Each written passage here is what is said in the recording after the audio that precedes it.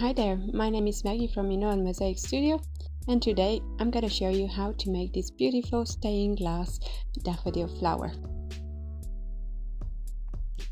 If you're working with big sheets of stained glass, you want to measure your petals and then transfer the measuring to your stained glass. You want to pre-cut some smaller pieces to make sure you don't waste too much of the bigger sheets. I drew my design of the daffodil on a sheet of paper and carefully cut round the petals. This will ensure I can transfer the design to the sheets with minimal waste. This technique can be used for any subject and for any type of mosaic. Working with stained glass, it's absolutely fascinating because you can get some huge sheets and enlarge your flower or enlarge your design as much as you desire.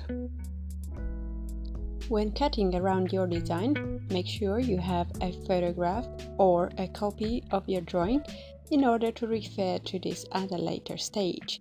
Assembling the flower as intended without a copy of your drawing will be difficult later on.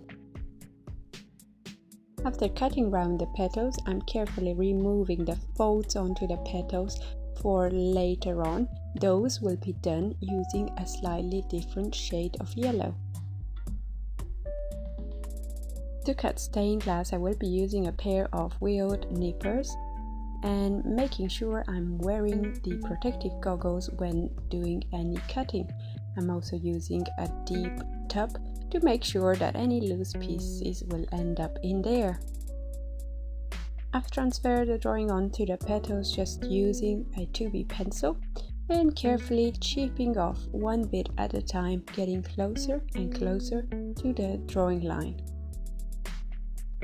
This is a repetitive process. Breaks are advised between the petals as well as between completing the petals and starting on the trumpet.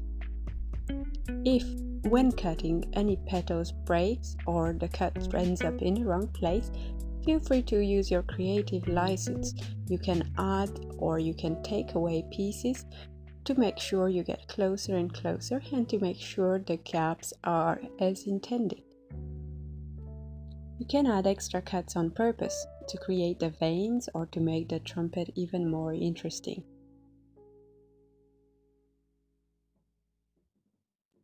I hope you find this video helpful and thank you very much for watching. See you soon. Bye!